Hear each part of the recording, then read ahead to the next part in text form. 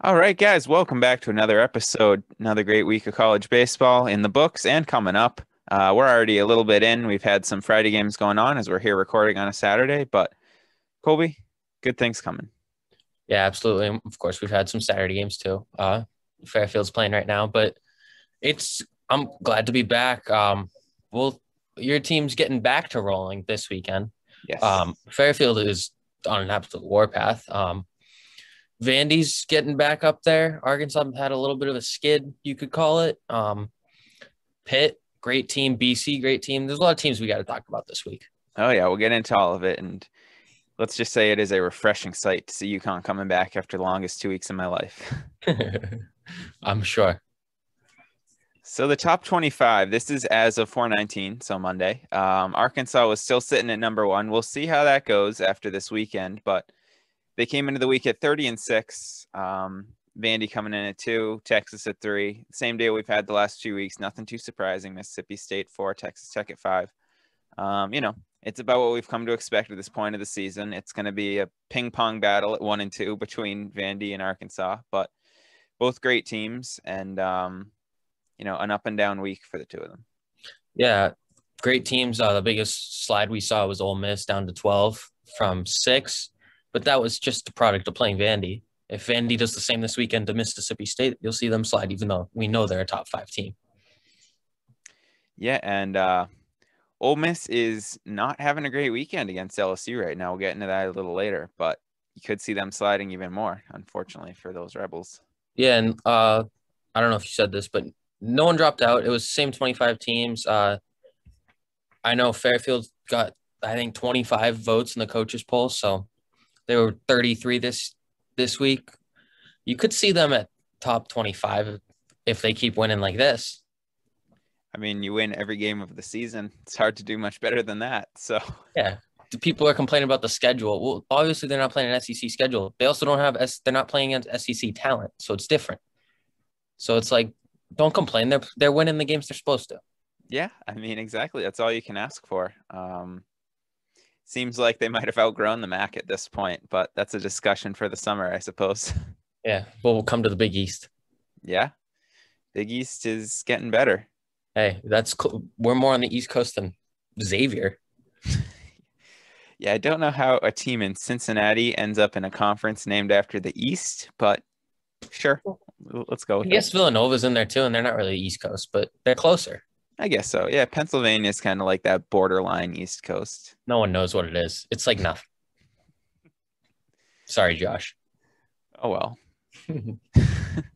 So let's get into it. Vandy last week, I think it was last weekend. They played Yep. Tennessee.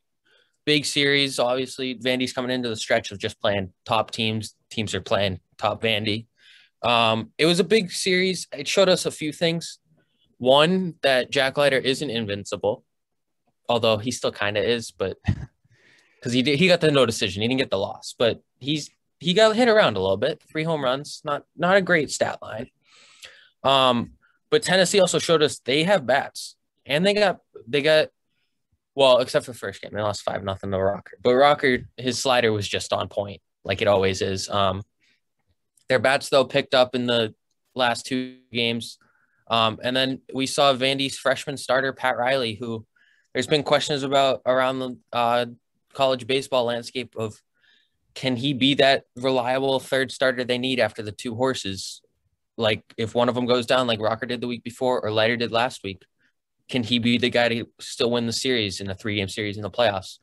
And he showed against Tennessee he can. Now there's still doubts because that was the first time he's really shown dominance, but I believe in him.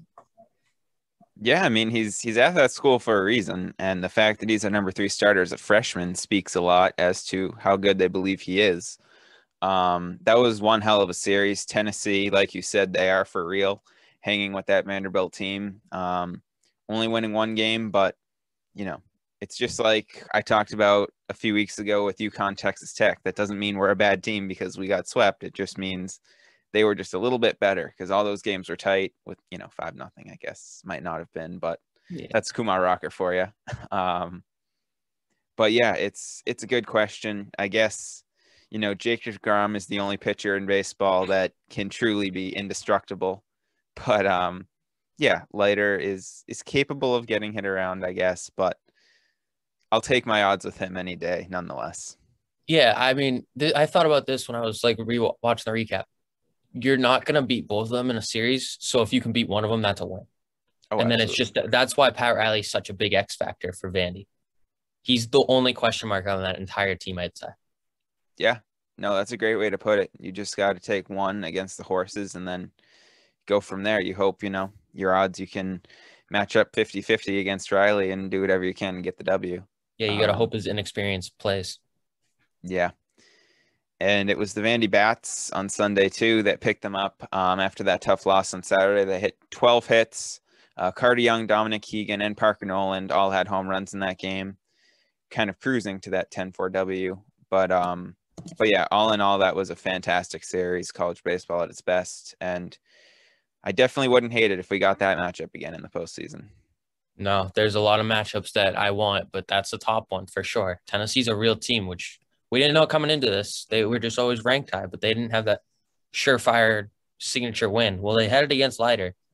And I'd also like to mention Jack Bolger and Carter Young are phenoms, and they're insane. Oh yeah. And Enrique Bradfield patrolling center field, he's ridiculous as well. The catch he made last night, Oh my God. you got to just clap your hands. That was beautiful. You can't do anything about it. No, He runs so smooth. he really does. Just a classic Vanderbilt find. Yeah, and so speaking of last night, Kumar, I wouldn't say he was dominant for the entire game.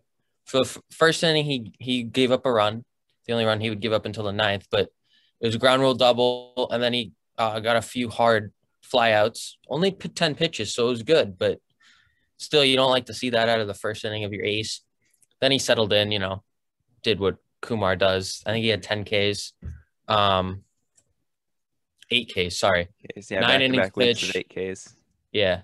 2 runs, 1 earned. The second one was in the ninth inning with 2 outs. He got a little hit around, gave up 2 more hits then. Wasn't great in the bottom of the night. I thought they might pull him just from pitch count because he was at like 107 pitches, but he stayed in there, went the full 9 innings, and looked back to his dominant self for a majority of that game. Yeah, his fastball was working real good there.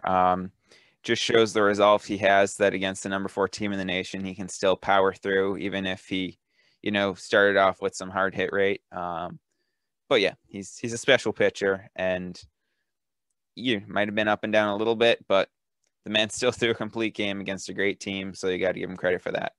Yeah, and I mean, a great team who beat the number 16 last week in Ole Miss. I'd say looking ahead to that series, tonight it's Leiter. Tomorrow it's Riley, I believe. I don't think Leiter's going to have 2 bad starts in a row just because that doesn't seem like something he's going to go through. But that Mississippi State lineup is scary. So I wouldn't be surprised. But that's another matchup I want to see in the postseason. If we get a College World Series of Mississippi State Vandy, that should get a ton of views. Oh, no doubt. I mean, if it doesn't, then I just don't understand anything. Yeah, you have to assume Leiter will be really fired up wanting to bounce back from that. And Mississippi State is 10-6 in conference play in the SEC West, 28-9 overall. So they're forced to be reckoned with. So you got to assume that they'll bounce back after dropping that one to Kumar last night. Yeah, and they're trying to keep pace with Arkansas. And so they got to win. They got to win at least one of these. They can't drop all 3. Winning 2 out of 3 would be the best, but one isn't a bad case either. No, you can live with that. Let's jump ahead to Arkansas. They're still currently the number 1 team in the nation. We'll see what happens after, this weekend. But they lost 2 out of 3 to South Carolina. Last night, they really didn't look like the team they've been this year in a 6-2 loss down there against the Gamecocks. But, they're a strong team. We'll see what happens. Yeah, and they won the first game, which had one of the greatest moments of college baseball season so far. Robert Moore, 2 home runs in the game. He had already hit one when he came up to bat for the second one. South Carolina fans decided to chant Oompa Loompa at him. Don't know why they thought that was a good idea after he'd already hit one bomb. So he decided to hit a no-doubt home run to the right field pavilion, and had what might be the best bat flip we've seen in a very long time. Best bat flip of the season for sure. It was almost so subtle that it was like he didn't like toss it or anything. It was just a little flip, but Yeah. you knew what it meant. No, And he no. stared it. Oh, it was beautiful. That was just sexy. Let's just put it that way. Yeah, I don't know where Oompa Loompa comes from, but I guess it's a fun tradition, but not when you poke the wrong bear like that. And Moore showed why he is a leader for that Arkansas team. 2 home runs taking down that team. But yeah, awesome moment. If anybody out there hasn't seen it, it's all around social media, so you have to go check that out. It's a must watch. Yeah, the NCAA College World Series account posted the like low on field 4K view. Oh, Oh, that's what I'm trying to get to with Fairfield, but it's not as easy in our park. But that was beautiful. oh God, those are the hands down the best ones, replicating what MLB's been doing the last 2 years. Marketing 101 right there. Exactly. Blur out the fans. Oh, it's so great. It's beautiful. So another team that didn't play, or their series got canceled, right? Pitt's series got canceled this weekend against Louisville. But they might be another dark horse for a regional. They're kind of on fire ever since we mentioned them a while back. Yeah, they hadn't been ranked in the first couple weeks of the season, but now they're on a nice little roll. Taking 2 out of 3 from UNC last week. We had been talking about Love as the horse for UNC, but if you can beat them, they were ranked for a while. I'm not sure where they're at right this second, but obviously a strong team if you were in the power rankings at one point. And yeah, unfortunately, COVID happens. This is college baseball in 2021, but would have been great to see that Louisville series. But I agree, Pitt is a team you absolutely have to be watching out for. Yeah, I mean Louisville just came off that huge series against Kentucky, basically saying they own Kentucky. They own the Bluegrass State, they like to say.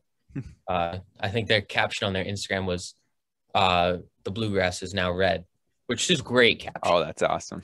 But that's a huge series. I mean, we would have loved to see if Pitt could hang with them. I think they can. They've pretty much shown that they're for real. So I think there's a good chance they're a top 16 team hosting a regional. Yeah, that 20-11 record is deceiving, as you can tell by the fact that they're 16 because they've played such good competition so far. So yeah, I'm a big believer in them, and any regional in the Northeast would be a lot of fun for us in particular. Well, is Pittsburgh in the Northeast like we just talked about? Oh, yeah, that's true. We don't know about them.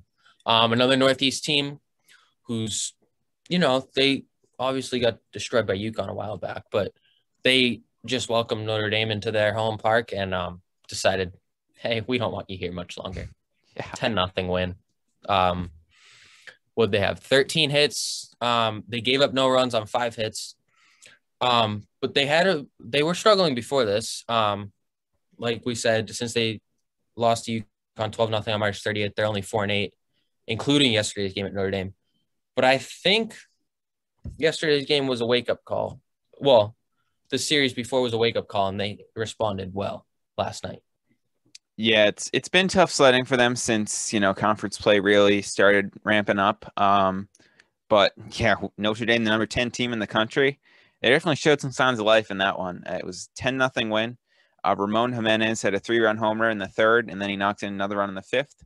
So he had 2 hits and 4 ribbies on the day. Daniel Baruch, Cody Morissette, and Vince Cimini also had 2 hits. And on the mound, Emmett Sheehan did his job very well with 10 strikeouts and just 3 hits allowed and 6 1/3. So even though the Eagles' record might not look that great, I think it's 16-19 or something like that at the moment. They're still a team you got to watch out for. You can't discount what they did early on in the year, and just because it's been tough sledding lately doesn't mean they're not dangerous. Yeah, I think what this showed us is even though it wasn't a close game, it shows how strong college baseball is this year. Obviously, we got Fairfield over in the mid-majors, who's just doing everything. But of the Power 5 conferences, there's not a single one that's wide open. They're all super close competitions, and Big East too. Yeah, BC, like even a team like that looks like they're in the cellar of the ACC, you can't count them out because look at that, what they just did to Notre Dame. So you're right. Like we've said, might be the best season of college baseball ever with all the talent influx there is right now. So you can't count anybody out, and that's the beautiful thing about baseball on a given day. Yeah, I completely agree. The team you had mentioned earlier, LSU, another SEC team they're doing pretty good. In the SEC, they're 6-11 overall. They're 24-14, so not too bad.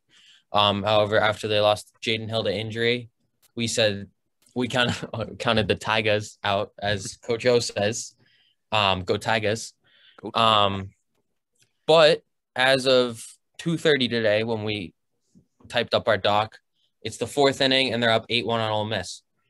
So either Ole Miss is just they were a fluky team, or LSU is using the motivation behind everyone counting them out, and they're just going to go on a warpath. Yeah, who knows what's going on there. Thursday, 5-4 win and 7-2 win on Saturday for the Tigers. But yeah, I don't know what's up with Ole Miss. It's been a weird couple weeks for them here. Hitting that little slump. AJ Lavas really did the job well for LSU. He threw a complete game and struck out 6. Took him 126 pitches. He had a few jams because he allowed 10 hits. So obviously still a potent lineup for the Rebels. But yeah, I mean, Lavas hung in there, got the complete game, and the Bats also took care of business. Trey Morgan in the leadoff spot had 3 hits. Cade Doughty, he had a big blast in the 9th inning with a grand slam that put the game out of reach. So even though they're only 6-11 in the SEC, and still got a ways to go, LSU's making some noise. They're up to 21 in the RPI. They've had a tough schedule, and they're 14-12 against top 100 teams in the country. So the SEC, like we've said, it has so many good teams. How many bids are they going to get? Just give every team in the SEC a bid. Why not? Even, Texas A&M is in 6th place. They're 22-17. That's certainly not a bad record. But the 4-11 in conference play doesn't help. Yeah. Honestly, if I'm not wrong, I think they do bids based on the RPI. So I could be wrong about that. So don't take my word for it. But based on that, they're going to get a ton of bids. Yeah. I think probably 8 or so, 6 to 8, I'd say is a good number.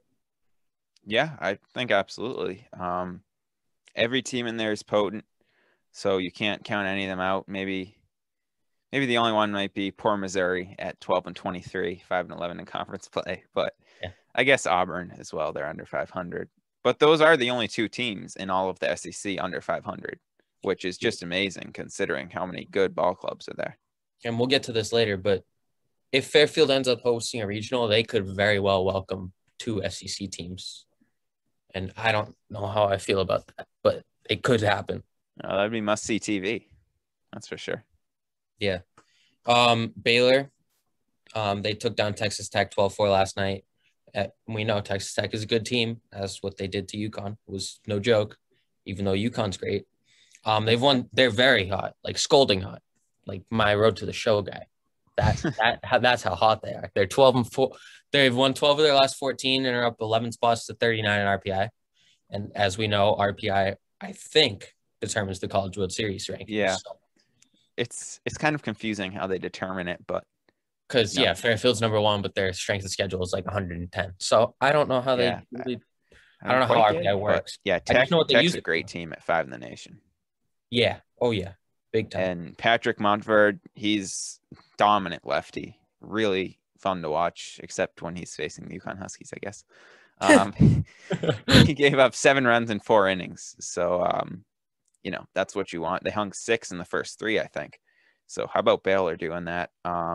Tyler Thomas, another lefty, he struck out 7 and only gave up 4 hits in his 6 innings for Baylor. So that was an impressive outing because that Tech lineup is just unstoppable. But holding them to 4 is impressive. Home runs all came from Jack Pineda, Cade Currington, Davian Downey, and Chase Wesner for the Baylor Bears. So very nice go-round for them last night. Cade Currington is a very baseball name. I love it. It is.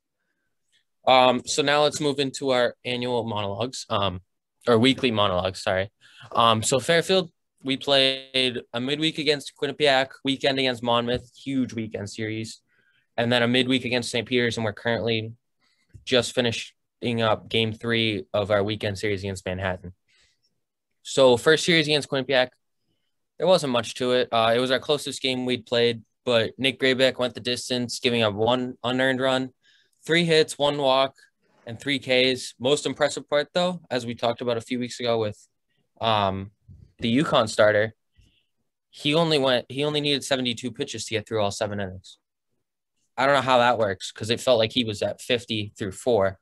So that's or 50 through like 3 or something. It was great. Yeah, a little bit of the Austin Peterson magic. Exactly. He got some dust or something. We were down to our final 6 outs, down 1 in the bottom of the 6th. Danny Ryan doubled, scored handle, tie game. Mike Bichetti, hard grounder up the middle off the second baseman's glove. They were shifting him to score Ryan after he went to third on a wild pitch. That was the winning run.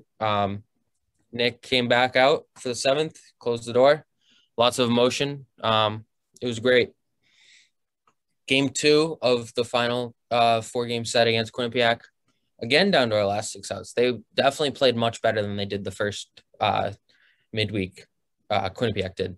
The game kind of broke open in the bottom of 6. We scored 4 runs, making it 5-2. So there was that. Guerrero walked with ball 4 being a wild pitch. Strollo scored.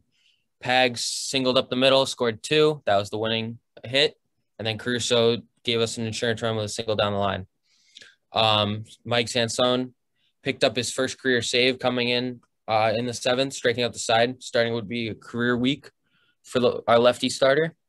So then our big weekend series against Monmouth, this was getting national attention because obviously we were at 18-0, or no, 16-0. And, you don't do that normally. No. Of course. Game 1, Mike Sansone, complete game, 5 hits, 2 runs, 0 walks, 10 Ks, a career high. That got him MAC and Collegiate Baseball Player of the Week after his striking out the side save on Wednesday. Cullen, Strollo, and Caruso all had RBI singles. Caruso's was a bunt single. Great bunt. It's so refreshing when guys can get bunts down. They're better about it in college than the major leagues. Oh, yeah. And he's a catcher. He's a fast catcher, though. But he's not. He just gets good jumps. That's the most important. Game 2, Jake Noviello, obviously friend of the show. Great guy. He's going to win MAC Pitcher of the Year in my eyes, although that was before this weekend. 8 innings pitched, 2 hits, 2 runs, 2 walks, 4 Ks. Not many Ks like he normally does, but still. And the 2 runs were scored on a 2-run home run in the top of the 1st. So he just cruised after that, allowing 1 hit, 2 walks. Was it whip that he's leading the country in right now? Yeah. His whip before this weekend was .64 ahead of Jack Leiter. That's unreal. Yeah, I know. He hasn't pitched this many innings, but still, that's insane. Yeah. To have a below 1 whip anyway is insane. The most impressive part of that outing, I'd say, was I looked up at the end of the 8th, or at the end of the 7th. He came back out at the 8th, and I'm like, oh, he's still in. This is new. Finished the 8th. He was fired up. He wasn't losing any of his steam. He didn't come in the 9th, obviously, but because of pitch count, he was at 107 pitches or something. But it definitely felt like he could. And I know I texted you. I was like, yeah, he only went 8. But like, only went 8. Only went 8. But he was dominant. It was because of the 6-run game. We didn't need him to keep pitching. Yeah, don't need to kill yourself there. Exactly. It's early, still kind of early with comparison to when playoffs are. So you can't, especially when you're up like that. Most thrilling game of the year thus far for Fairfield in an imaginable season. Maybe in college baseball, if it had gotten more national spotlight. John Signor, 6 2/3, 6 hits, 3 runs, 2 earned, 1 walk, and 9 Ks. Wasn't a great outing, wasn't a bad outing either. He's been fighting through pain all year, but it was great. And then Eli Oliphant came in a great relief effort to finish off the top half of the 7th in a tie game. His final pitch set the stage for the biggest hit of the year for Mike Caruso, and maybe of his 4 years as a Stag. First pitch, bottom of the 7th. Mike Caruso, his eyes, you could just see lit up. Pitch right over the heart of the plate, launched it over the scoreboard in left field, might have gone 6,000 feet. But it was a no doubt. He just watched it fly. And if you've seen any of the college baseball Instagrams, our Instagram, or Fairfield's Instagram, I mean, you've seen this home run. It was just a moonshot. It was awesome. He was so happy. We were all so happy. It was great to see. And then in game 4, a more normal game, I guess that's what you could call it. Starter Bryson Cavaro, top ERA in the MAC, 0.51. He went 6 2/3, 2 hits, 1 run, which was unearned, 3 walks and 6 Ks. Great outing by him. Got into a little trouble in the top of the 7th. So Jason Hebner came in to finish off the inning, and then Eli Oliphant came in and threw 1 1/3 innings of no hit, no runs, no nothing. Ball. Nick Graybeck came in for the final 2 outs to close out the game and complete the sweep of second place Monmouth, pushing us, Fairfield, into the national spotlight. D1 baseball, college baseball hub, everyone's writing about us now. It's great. Also want to give a shout out to sophomore Ryan Strollo. First home run of his collegiate career gave Fairfield the 4-1 lead that we would never give up. Then midweek this past Wednesday against St. Peter's, game 1, 20-2. It was 20-0 going into the bottom of the 7th. It was our first away game. I mean, there's not much else you can say about that. They forfeited game 2. Now, Hunter's telling me that they only had 3 pitchers and 17 total players. That's why they forfeited. Oh, that's what Kendall Rogers told me. That's what Kendall Rogers told you. I'm saying it's because they were scared to play us. They didn't want to play us before the series originally got canceled. They were only trying to play 2. So, yeah, I think that score speaks for itself. Oh, yeah. Now, this weekend, it was a Friday, Saturday because of rain possible tomorrow in Manhattan. There's also a new D1 baseball article showing some love to us because they sent out one of their guys to watch the games yesterday and report on it. Yeah, it's Eric a great Sorensen. article. The article's called "It's a Stag Party in the Big Apple," so go check that out. Giving some love. I mean, we get better coverage here on the podcast, but it's nice to see that national attention too. Oh yeah, big time. We're not national yet. We'll get there though. You're on your way. Yeah. Game a 1. lot more attention the last few days though. Yeah. No, it's been great. Game 1, 16-4. Mike Sansone, 6 innings, 5 hits, 2 runs, no walks, 5 Ks. Tristan Ramon came in to finish it off. Mike Handel, 6 RBIs, including 2 home runs. One was a three bagger, or 3 runs, and he had a RBI triple. Great day for him, career day. Justin, friend of the show, he got back to his ways of hitting his 9th homer of the year. That was the big scoring. Game 2, Jake had a pedestrian day by his standards. Only 5 innings, 7 hits, 2 runs, 1 walk, and 8 Ks. He only went 5 innings because of a high pitch count. He was already at, I think, 90 pitches by then, so they just had to pull him. But it wasn't a bad day. It just wasn't a great day. Mike Bichetti hit his 2nd home run of the year, 3-run shot. So the offense picked him up, even though Jake didn't have a bad day, like I said. Game 3 literally just ended like 2 minutes ago. Final score is 19-9. Justin began the scoring, hit a 3-run blast in the first, his 10th. He's catching up to the national leaders who have played like 20 more games than him. So that's impressive. Fairfield scored 6 more in the 2nd and 6 more in the 3rd. And then the 4th, they scored 1. The 6th, they scored 3. That's the 19 runs. John Signor, who had come in with a 0.81 ERA, I believe, only went 4 2/3, 106 pitches, and gave up 9 earned runs. Not a great day, but like I said, he's been playing through stuff. So hopefully he can get back to his ways next weekend. The Bats, though, they stayed alive, like I said, and we won 19-9. Game 4 is going to start in about half an hour. Keep a lookout on that. The Stags look to go 26-0 in that game, which would be unreal. I needed home run derby, by the way, of college baseball between Justin Guerrero and Wes Clark. Hey, he hasn't hit a home run in a while. Yeah. Watch out. But, yeah. Justin just got added to the best hitters watch list too. I don't know what it's called, but he got added. I don't know how he wasn't there before, but yeah, but hey, whatever. He's there now. He's not even our best hitter, I'd say. That's the most impressive part. Mike Handel's batting .430 right now, I think. He has 42 hits, if I'm not wrong, through 25 games. That's not bad. No, that's almost 2 hits a game. Yeah. It's not bad. Nope. Justin's only batting like 379. Not great. Only. Only. So unimpressive. 500 after the first 2 weeks. So now we talk about RPI like we've been saying throughout the show. Fairfield's still number one.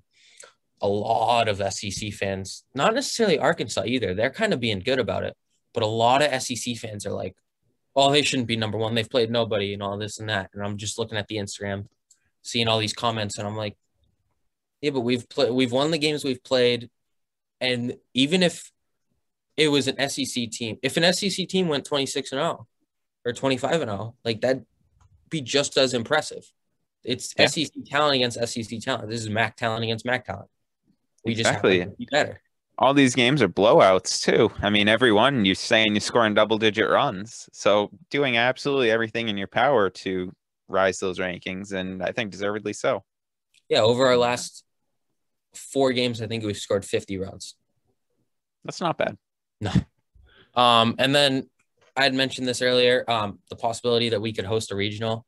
On the latest D1 baseball podcast again, they mentioned the idea that if Fairfield wins out and goes undefeated for the regular season, which is looking more likely by the minute because we only have 1 series left after this, they could host a regional. They mentioned the 2 places were Norwich, which is like 20 minutes from here. They get a minor league park, and then Yankee Stadium, which if that happened, I mean, like that's just I don't even know what to say. There are no words.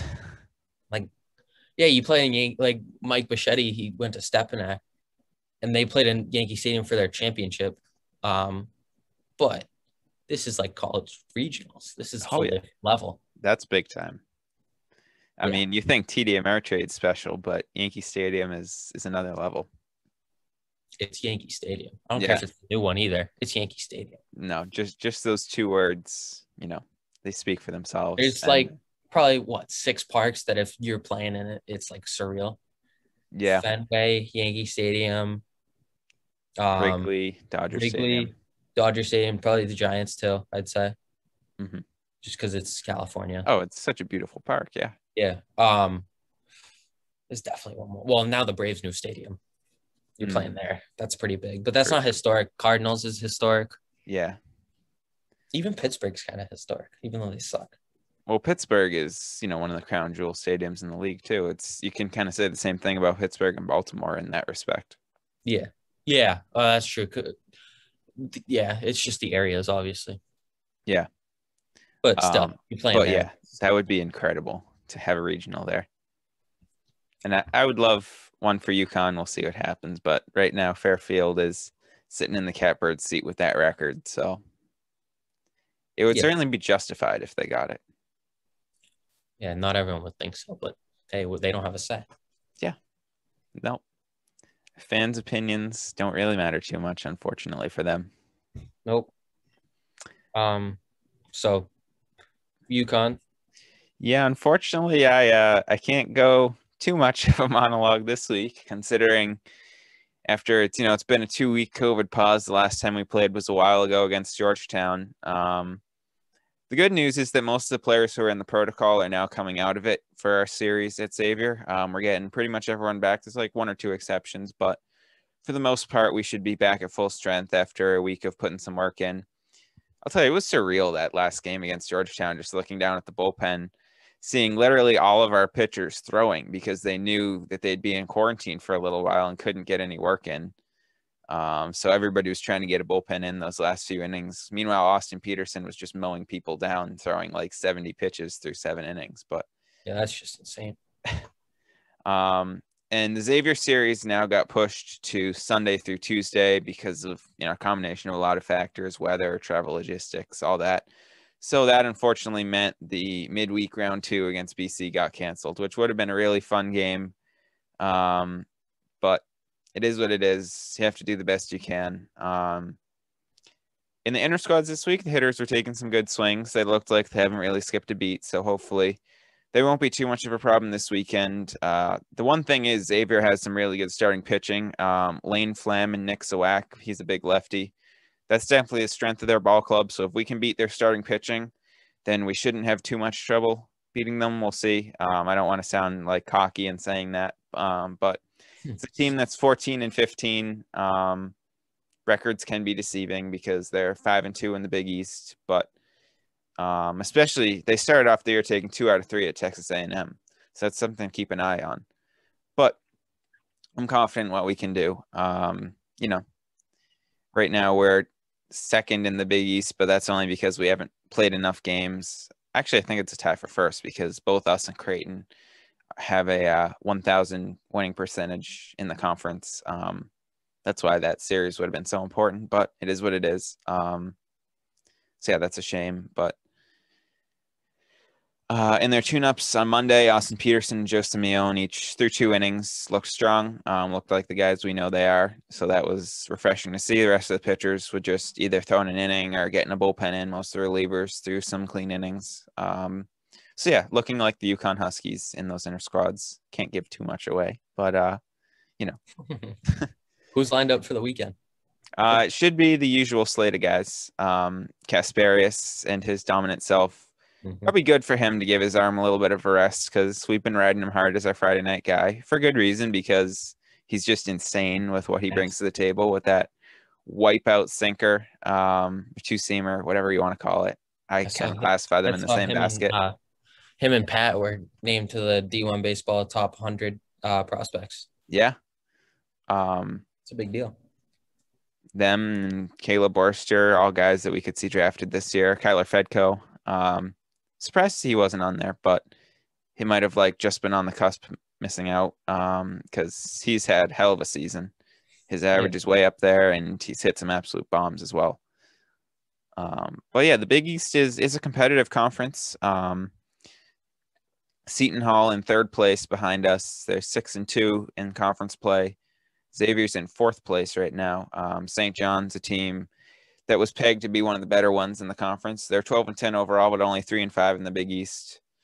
And then another team, some people I've been talking about because they were up there in RPI rankings is Villanova. The 13-9 record looks good, but then when you look at the conference play, 1-7, it's like, okay, well, that's a little bit more of what we expected from them. It's more like, how did they win those 12 games? That's the bigger question. Yeah, their strength of schedule wasn't really amazing at the start of the season, if we're being honest. So the Big East play has been a little bit of a wake-up call for them, but they still can't be discounted because they've had some good arms, and starting pitching is always king.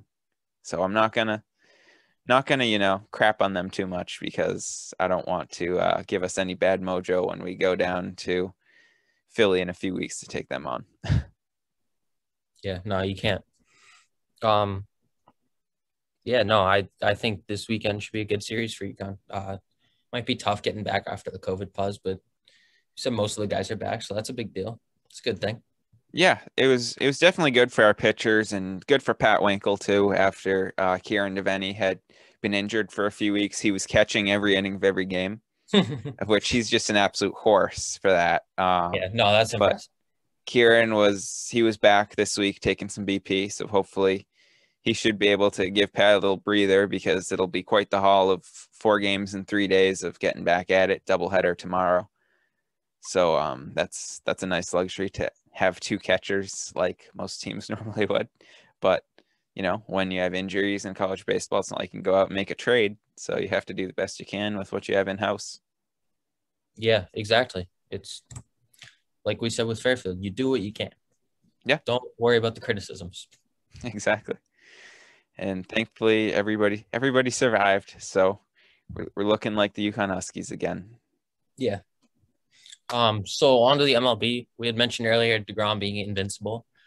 He proved that again last night. I don't know if anyone saw, but he went 9 innings, 2 hits, no earned runs. He also had 2 hits himself. His average is now over 500. It's over 545 or something, right? Yeah, I think it's 545, 553, something like that. They won casually 6-0. Struck out 15 Nats. Yeah. Oh yeah, struck out 15 in 7. He didn't have strikeouts in the final 2 innings either. I think he didn't allow. He set down the last 14 guys or something like that. It's early, But right now, he's my National League MVP. It's been a while since we've had a pitcher win an MVP. I think it was Verlander in 2011 is the last one I can think Yeah, of. I But think so. man, he deserves that. It's just unreal. Yeah, so my first thought was this is the first time the Mets have ever scored runs, and basically it was because of Yeah, he how about started that? the rally. Um, my other thing is, and we're gonna transition to this. He might win MVP, but I'm not sure he's gonna win Cy Young because we got this other pitcher in the NL who's doing something even more historic. It's yeah. No, we'll just get into it now. Corbin Burns, you are a monster.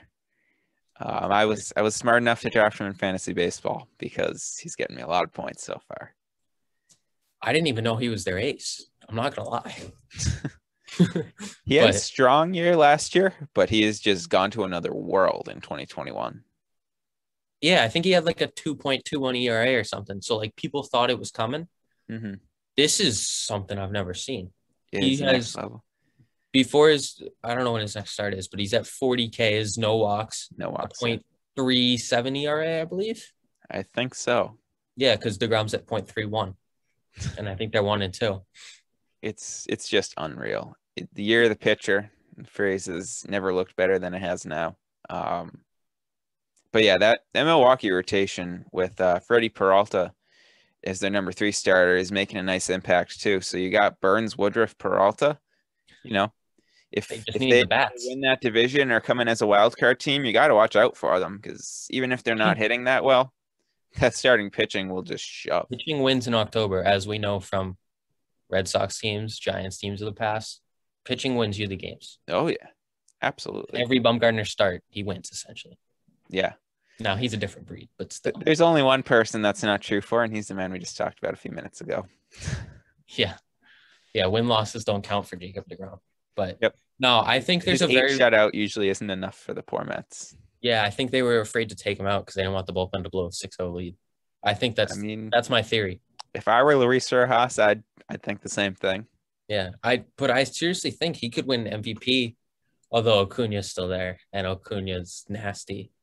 So there I think, but I don't if Burns keeps this up, which I'm not sure he can, but if he can, because we know DeGrom's gonna do it, one of those two guys isn't gonna win Cy Young and it's gonna suck. Unless they do co-Cy Youngs or something. If there's ever a year, go ahead. But this is the year, I guess.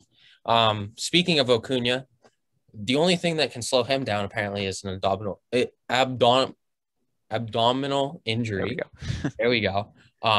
It didn't look great, but also when you hurt your like abs, it hurts a lot in the moment. Oh yeah. Even when you're working out abs, it hurts. It sucks. But so hopefully he can come back this weekend or midweek. Yeah, the Braves are kind of a weird team right now. Acuna has been unreal. Freddie Freeman's Freddie Freeman, but 9-10 record for the high expectations we had for them. Granted, there's a ton of baseball to go, and I have a lot of faith that they're gonna turn that around. But the NL East, every team except the Mets is under 500 right now, which is a surprise. Might just speak to the quality of that division. But it was a weird series in the Bronx between the Braves and the Yankees this week. Neither of them really scored much. The pitching was pretty good. Charlie Morton did his thing, but they couldn't even win that game. So, you look for them to break out of it soon, but the NL East hasn't been what we expected so far. Yeah, I think a big factor is Swanson and Albies getting back to their ways of last year. Very true. Now, Albies was insane last year. Swanson wasn't amazing, but he was had the best year of his career. Yeah, if he can be, it was the first time he's like broken out too. Yeah, I'd say if he can be a 250 hitter as like the fifth 5-hole or something, they're gonna win a lot of games. Yeah, they don't need him to be a superstar, but they just need him to be a presence in that lineup because what he does in the field makes up for it because he's amazing out there. It's like Brandon Crawford. That's what he is. No, definitely. You can't complain about one that. One of the key cogs of those Giants teams. Yeah, I agree. No, but their top 3, if Albies wakes up, is Acuna, Albies, Freeman. And then you got Ozuna if he decides to wake up too. Yeah, he's another one that's been a little bit underperforming so far. Didn't get signed till late in the offseason, so maybe some teams had some concerns, but he was great for the Braves last year. So Yeah, maybe it's because he has to play the field this year. I don't know, but they're That's one just through what I was five. about to say. He's got to get used to putting a glove on his hand again. They're 1 through 5. The only team I can think of that really rivals them, maybe the Padres, but the Dodgers. Although the Dodgers aren't hitting either right now. No, we'll get into that in a few minutes, but their at bats are very underwhelming for the last Cold, week or so. ice cold. I'm loving it though. Um, the other injury I wanted to speak of was Trout. He got hit in the elbow. It was kind of like Posey when he got hit in the elbow, but Trout seemed to be a little worse because it wasn't a changeup. So that's really the only thing slowing down the two MVP favorites right now, I'd say. They're both leaders in WAR. I'd have to assume they're going to finish leaders in WAR by a substantial margin too. Yeah, Mike Trout, after his season of hitting 283 or something, he said that he sucked. So he's been on a war path to bounce back from that. And he's being Mike Trout so far. But yeah, played through it for a few innings the other night, then came out of the game and is now taking a seat the last 2 days. Angels are waiting for Rendon to get back too. That'll make a big difference. Yeah, I think he comes out in an elbow guard next time too. But I mean, it would definitely make the most sense. yeah, Angels sitting at 9-9 right now, hanging in there. That AL West is quite the division right now. Houston started off the year with that sweep of Oakland. They've fallen to 9-10. Been on a bit of a struggle lately. Angels have been, so-so at that 500 record. But Seattle and Oakland, how about them? Oakland we expected because they're always making noise every year. But the Seattle Mariners, 12-8. Wonder if they can keep that up. Yeah, they seem to start every year hot, but I don't know if they're for real or not this year because of what they've done to the Red Sox, who were also a first place team. I want to say it's real just because I feel bad for their fans never winning anything. Yeah. But at the same time, I don't know how they can keep this up. Just keeping up with the score right now. They're up 6-1 in the top of the ninth. So if they hold on, that'll be 2 out of the first 3 of this series. Chris Flexen threw the ball really well for them today. But yeah, I don't know if they can. I mean, it's especially because they haven't even had Kyle Lewis. He's been banged up. Should be coming off the DL sometime soon. But Seager, his numbers don't look amazing, but he's hitting the ball hard. I think he was in the top 3 of hard hit rate with him and Mitch Haniger and JD Martinez. Obviously, yeah, I mean, I'd love to see Seager because he's getting to the end of his career. I'd love to see him make the playoffs. Oh, no one deserves it more. I mean, for a guy that's been toiling that long, being an underrated superstar for their team, yeah, it'd be great to see. He's been one of the best third basemen in the league for a long time. We talk about Arenado, Chapman, Machado, I guess, as like the best defensive guys. He's up there. Him and Longoria are both up there. Very, very, very underrated player. And yeah, he's getting a little older now, so seems like his window of having chances to make the playoffs might be closing a bit. But yeah, it would be a lot of fun to see the Mariners keep it up. So we'll see what happens there. The A's, though, 13-7, been on fire of late. They haven't lost in the last 13 games. I don't know how you do that. It's just incredible. Led by my guy, Mitch Moreland. Couple walk-off hits. Had 2 home run game against the Twins the other day. Twins and them was a great series. Mm-hmm. Twins are a good team. Those A's are just unreal right now. Yeah. I don't know what else to. There's nothing much you can say for them. They're on fire. They're not going to lose. Is Jesus Lazaro might be becoming the guy we thought he would be in 2020. He certainly didn't have a bad rookie season or his first season in rotation. He came up in the pen in 19. Certainly wasn't a bad year, but it wasn't as good as we had hoped for. But he's looking like he might be the man right now. Yeah, and I mean, like the Rays have always been. This shows their depth because Chapman and Olsen aren't hitting well. And those are 2 guys that have usually been in the middle of their lineup hitting. Yeah, that's a great point you make there. Yeah, how can you not love their lineup? I mean, they got Elvis Andrus in the 9-hole most of the time. That's like having a second leadoff hitter. Yeah, they got Lariano who just hits. He just hits, and he's also one of the best defensive players I've ever seen. Yeah, he plays in a football stadium and catches everything. So that just shows you. But yeah, another great year for the green and gold. Another team similar to Seattle that we didn't expect to be doing this over in the Central. Kansas City Royals, 11-7. I see. So the difference between them and the Mariners, I'd say, is I think the Royals, like both the Giants and Red Sox, they're peaking right now. I don't think this is the year they win, but they're a real like contender in the coming years. Like they're legit. They still haven't called up what's his name? Oh, Bobby Witt. Yeah, Witt. They haven't called up Witt. He's an animal. We saw that last year. They had Kyle Isbell up too. He's another top prospect. Struggled a little bit, so they just sent him back down. But yeah, I mean, you get him going. Honestly, this has been a quicker rebuild than I thought. They won in 2015, and they've just been rebuilding since then. Yeah, I mean, it's been tough for them as they've watched guys like Hosmer and Moustakas walk out the door, but that's what a rebuild is. You have to say goodbye to people sometimes, and I think San Diego might have given Hosmer a little more money than they should have, but I mean, San Diego's a great team, and Hosmer's certainly not a bad player by any means.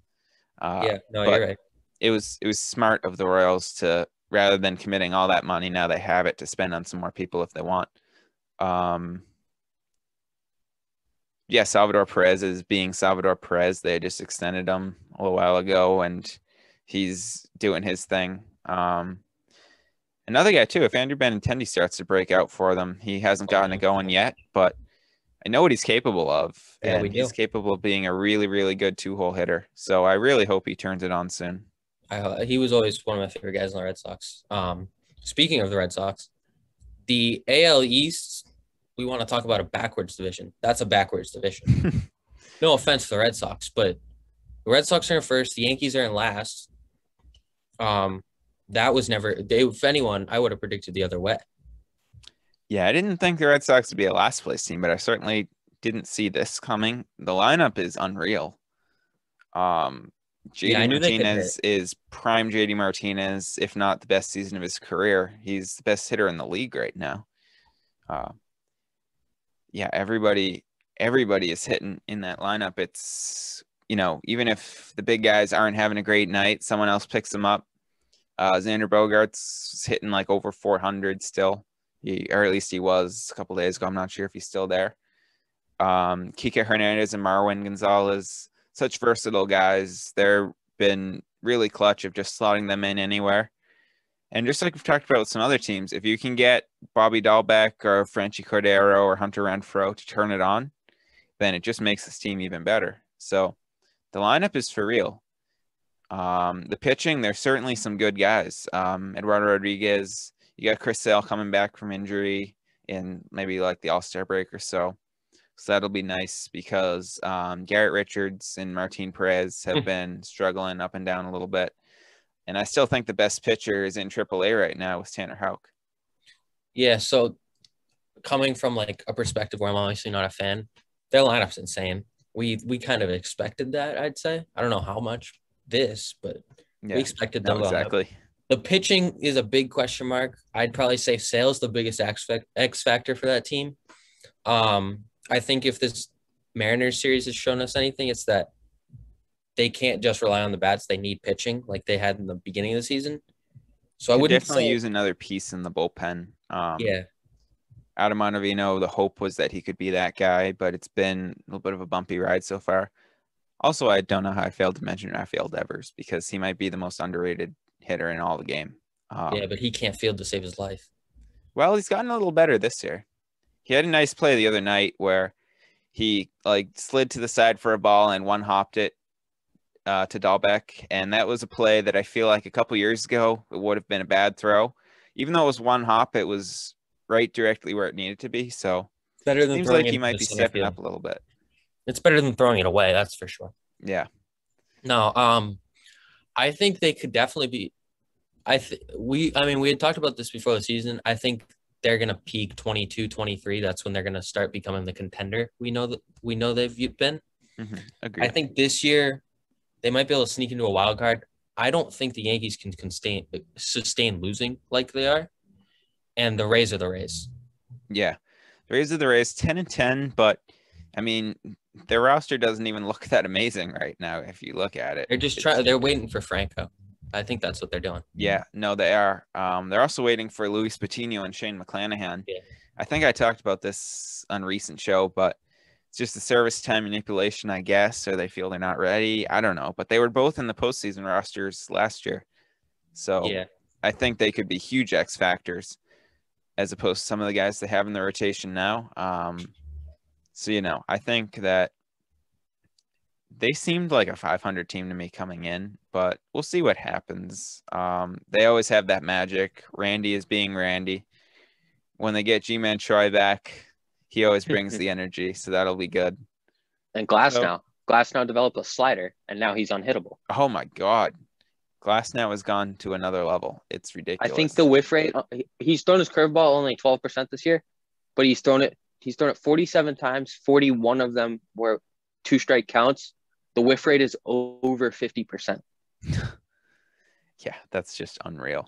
He is an absolute god. The Rays were right, clearly keeping him over the other two. Yeah, I guess so. Snell hasn't done anything amazing so far for the Padres. I mean, I'm sure he will, but yeah. It's now we should probably go out to the NL West because obviously that's an insane. Let's do it. Talk about it's not backwards. I wouldn't say it's backwards because we knew the bottom two teams were going to be the Rockies and Diamondbacks. Sorry, guys, but yeah, sorry, but Rockies great stadium though. The Diamondbacks too. That new All-Star Game logo, that's very nice. It's actually pretty good. I'm not gonna lie. The MLB didn't mess that one up. If they did it good.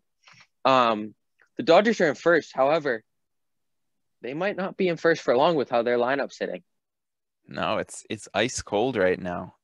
Turner's really the only guy that's still getting hits for them. Yeah, no. Turner's been on fire to start the season. Kershaw's been looking like vintage Kershaw, so their pitching isn't to worry about.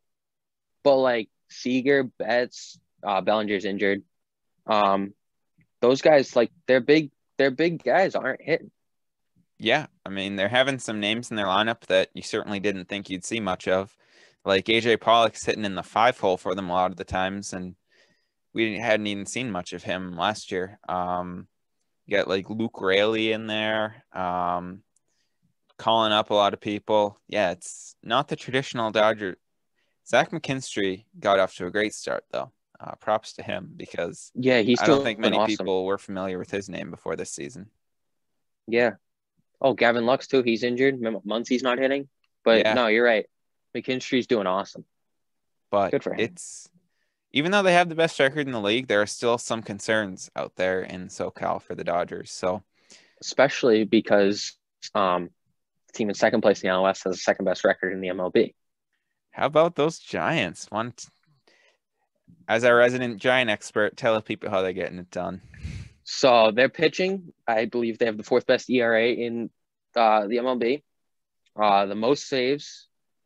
Jake McGee's doing great as the closer. He's only has one blown save, but it was tough blown save, but whatever. They've taken the first two from the Marlins. They have 5 shutouts this year, all caught by Kirk Casale. 5 different pitchers. That's the first time that's ever happened for a catcher to have 5 consecutive of 5 different pitchers. The record's 6 consecutive shutouts, but I'm not sure that's going to get. I don't know. It could get broken, I guess. Posey has power. That's something we haven't seen since probably 2016. I'd say he got his hip fixed after taking the year off last year, and he already has 4 home runs on the year. I think he's batting 303. Yastrzemski, he's kind of been slumping to start the year, but he did just have a 2-run jack last night which ended up being the game-winning home run. Longoria's doing Longoria things. Wilmer Flores and Donovan Solano, they're great utility guys. I love them so much. Yeah, I was definitely going to mention Solano because he's so underrated. Yeah, and then, of course, Alex Dixon, the big bat in left field. They put him in, and he seems to hit a home run when he needs to. So that's great. And we can't forget Brandon Crawford. He's having an offensive resurgence. Oh, no. He's best. Yeah. He's the best him and Posey doing what they're doing must just be such a beautiful sight for you. It's great. I mean, I wish Bumgarner was doing good too, but that kind of makes me glad they didn't re-sign him. But no, Crawford's the best defensive shortstop in the league. You can't dispute that. Oh, no. I mean, his track record speaks for itself. He's an amazing guy out there. He's got like 3 gold gloves. He's just insane. And yeah, Bumgarner was a tough one, but sometimes those are decisions that need to be made if you want to keep winning. Yeah. Oh, I should mention this. The ERA of the rotation is fourth best, and Cueto's been injured since his first start. So they're right. Oh, Alex Wood, 0 ERA. That No. was such a nice signing for them. Yeah. No, he's at like 0.5 or something. He went back to the Dodgers last year, kind of found what he needed to. Go over to Giants the stole him. rival. Yeah. Kevin Gausman, our ace. No one knew if they were going to sign him because they thought he was going to get a ton of money. He wanted to come back, and he's got like a 3 ERA. He's pitching out of his mind, but they can't see. He's their DeGrom. They can't seem to score when he pitches. Well, I don't know what to say because we've said it all for DeGrom already because it doesn't even make much sense how your best pitcher can never score for him. I don't know. They've also been pinch hitting one of their DeFiscalzi. I think that's how you say his name. They've been pinch. Yeah, DeSclafani. Sorry, my bad. No, he's been pinch hitting as a pitcher. Because they've been running out of bench players. That sounds like a Gabe Kapler thing to do. Oh, 100%. It hasn't worked, but it's just hilarious to watch. Yeah. No, that's good stuff. They got this 2 rookies who throw 100 now, who just made their debuts last week. Oh yeah. So watch out. Yeah. Only a game back. No, we thought they'd be a good team, but being in contention with the Dodgers right now, okay, I see you. I think I said for Red Sox and Giants, I said wildcard team before the season. I mean, I don't know if the Giants will overtake the Dodgers, but especially because if their bats wake up, they're unstoppable. Yeah, that might be a lot to ask for, but if they can hold off the Padres, they get that the guaranteed 2 spot, and the Padres are a wild card. That's very possible with how they're playing. No doubt. And the Central and even the East right now are really weak, so could be seeing a lot of teams coming out of that West because the Padres, it's been another weird up and down year for them. Yu Darvish has been awesome.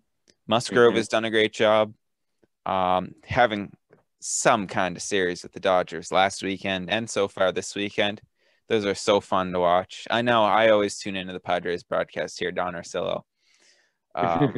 He had that clip getting so excited about that little fight between Santana on the Dodgers and forget who it was that he hit. But anyway, they were jawing at each other. Yeah, he's a great guy. Yeah, and I love Don Orsillo so much. The Sox letting him go is like the worst thing to ever happen. But it is what it is. Yeah, no, the Padres they've been weird. You're right. Tatis, yeah, made a lot of errors and hasn't been hitting a ton. Granted, he did just have 2 home runs last night, so it's nice to see he might be heating back up. But he hasn't been himself so far. He's had that shoulder injury, trying to figure out how to play through it, I guess, because it seems like he's still not at 100%. Although he did just hit 2 home runs last night. Yeah, that's a caveat to this. He might be getting back to himself, but no, the comp I see to him is Bogarts when he was younger. They were like, oh, I don't know if he can stay at short. The difference is I'm not sure Tatis can actually stay at short. He's fast enough to roam the outfield. That's true. That might be a good possibility. Can never have too many outfielders anyway. So make him like a Acuna type player. Just hits bombs and roams the outfield. Yeah. If the Padres can get back Austin Nola too, he was a huge factor for them last year behind the dish, picking him up in the trade from the Mariners. And yeah, just get some other guys heated up. They got all the potential in the world. Mark Melancon, how about him? I think he's tied with McGee for the league lead in saves. He's been absolutely dominant. That curveball has been biting real good. So that's been a nice he pitches well when he's not on the Giants. Big waste of $40 million. Well, if it makes you feel any better, he didn't do too hot in Boston either. That's true. In Atlanta, he wasn't bad though. No, he was a very steady closer for the Braves, and yeah, he's been having the best year of his career. I think he's like 35 or 36, and doing what he's doing there. So next division, the Central, it's the Reds. everyone else, basically. The Cardinals, though, I will say, the Cardinals offense makes zero sense. Yeah. They don't hit, and then they hit, and then they don't hit for a few games, and then they hit one game. It That doesn't. National Series was a microcosm of their entire season because I think it was like a 1-0 game. Max Scherzer had shut them down. And then Corbin did decent against them, but it was like 12-10, then 1-0. So yeah, exactly. They don't make sense because they have a great lineup, and like Molina's hitting now. Yeah, absolutely. I mean, But it's a I lot of don't guys understand. like there. I don't know if it's their pick because like Flaherty's good. We know that he hasn't been himself, but him and Castillo both haven't been Yeah. amazing.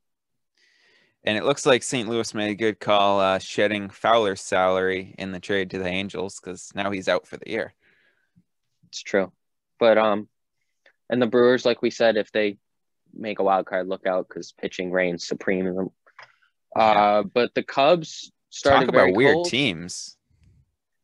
Cubs started maybe the coldest I've ever seen teams start, besides the Yankees, of course. Have to throw that in there. Javi Baez, before last night, was like hitting like not even 100. Like he was He's bad. He might have woken up last night though. had that lefty home run last week. That was electric too. But yeah, I don't know what to make of them. The NL Central is the opposite of the NL East. It's 5 bad teams that's going to make this division close. The NL East is 5 great teams. Yeah, they're just all beating up on each other right now. That's the thing. And the team that is the most unexpected, it's not even the Mets. We kind of hyped the Mets up. The Phillies, that bullpen is something else. Dombrowski might have fixed it. He's ruining that narrative of all he does is spend money and spoil bullpens, which I never loved that narrative anyway. Because he spends money, we know that, but well, yeah, he's doing it. Yeah, but yeah, no, he made some nice moves rebuilding it, and they started off well. They're only 3-7 in their last 10, unfortunately for them. But yeah, the Phillies are dangerous. There's no doubt about it. Yeah, no. The Marlins need to bring up Sanchez. Their pitching sucks right now. But their lineup's not doing bad. Except for against the Giants. Alcantara can't do it all for them. Yeah, and he pitched well last night. He has just got the best of him on one pitch. Yeah. He's still a young guy after all. Mets, like we said, it's the grounds world. We're living in it. Well, except for the Mets, they're not because they can't score for him. Yeah. The Nationals, another cold, odd team. Yeah, they should be. Scherzer is being Scherzer, no doubt about that. But Strasburg's velocity was way down. Then he hit the IL again. Yeah. The thing is, I thought that they made the right move, and it seemed like they had to choose between Strauss and Rendon. I always am a proponent of starting pitching, so I thought they made a good move in re-signing Strauss. Hasn't paid off for them so far because he's been on the IL for most of the last 2 years, but he's such an electric guy to watch when he's doing well. So I really hope he can bounce back soon. Patrick Corbin on the IL. Yeah, Patrick Corbin has been up and down. He was not good his first couple starts, did solid against St. Louis. Eric Fetty and Joe Ross, not many people thought that they would. There weren't high expectations for them, let's just say, but they've done a nice job so far. Yeah, no, they're a weird team for sure. I think they'll get back to it. I did see Scherzer could get traded if they're really bad, which I don't honestly think it would be a bad move because they did just win the World Series and their pitching is kind of old, so maybe they get some prospects for him. Yeah, I mean, now if the Dodgers got him, I'd quit life because that's just unfair. Oh God! And somehow it's going to happen. I know it. Well, AJ Preller wants to get every good pitcher out there, so he'd go gangbusters for it. He's like playing fantasy baseball. I'm telling you. Yeah. He's like, I need pitching. I got the lineup. I need pitching, and he's just trading for pitching. Well, Dinelson Lamet is hurt. It's forearm. You don't want it to be Tommy John, but sometimes that's a precursor to Tommy John. That's kind of why they brought in Snell too. Yeah. And they got Clevenger coming back next year. So we'll see what happens. Get Scherzer as like the veteran on that. Oh my God. Scherzer, Darvish, Clevenger, Snell. I would never watch another game of baseball outside of Musgrove the would be NL the East. 5. Musgrove would be the 5. Ridiculous. Brian Weathers, Mackenzie Gore. Oh yeah, you're just our depth starters. Like, we thought the Dodgers rotation was good with Price coming out of the bullpen. How No, about that's like Price 5 all-stars. getting saves back-to-back days last week. I just love that he's like, just like, yeah, I'll do whatever. Like, I never loved him because he always complained about like Fortnite and stuff and like played it still. And he's a Dodger now, but I like that he's a team player. He is. He's definitely a good teammate. We'll give him that much. And yeah, he's just like, yeah, sure, whatever. I'll go be a shutdown reliever now. Why not? Yeah. Speaking of just like fantasy worlds, MLB The Show 21 came out this past week. I've been playing it too much. I should have waited till after finals to get it because I'm just playing a lot. Like, I'm already at the All-Star break in my road to October. My two-way guy's doing awesome, but that deserves. I was like, should it be like that hyped? Like, everyone's like, it's the best sports game ever, the show in general. No, it is. It's amazing. The graphics are great. It's awesome. Well, we love to talk about marketing, and it was a great decision to bring it to Xbox because that opened it up to a bunch of people that had never played it before. And yeah, exactly. Gonna need to, lock my Xbox up and give it to somebody during finals week. So I'm not playing it then. Just gonna not go to my room. I don't know how else to stop it. But all summer that will be electric. Yeah, we'll go outside a little bit. Yeah, no, we'll have a good balance. Yeah, we'll play it outside. Oh, there you go. Not a bad idea. I hacked it. That's big brain. Yeah. All right. I think that's it, right? Well, yeah, that is our show. Keep an eye on UConn Xavier this weekend. Fairfield's making more noise. Check out game 2 of that series. And yep, college baseball and the MLB continues to just be awesome. Yeah. Thanks, guys. Hope to see you next week. Yeah, we'll see you then. Thanks for listening. Bye.